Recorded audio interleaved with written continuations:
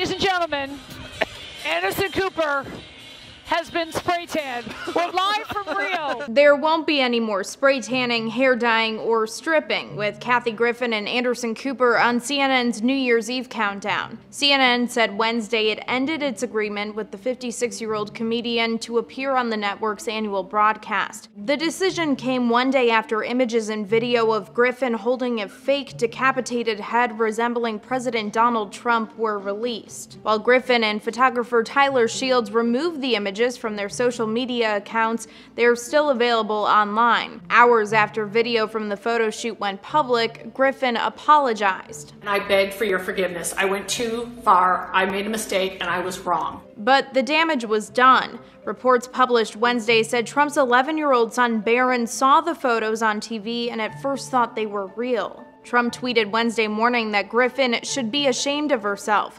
He also said his children, especially Barron, are having a hard time with the photo. First Lady Melania Trump called the image very disturbing and said it makes you wonder about the mental health of the person who did it. Griffin had co-hosted CNN's New Year's Eve programming with Anderson Cooper since 2007.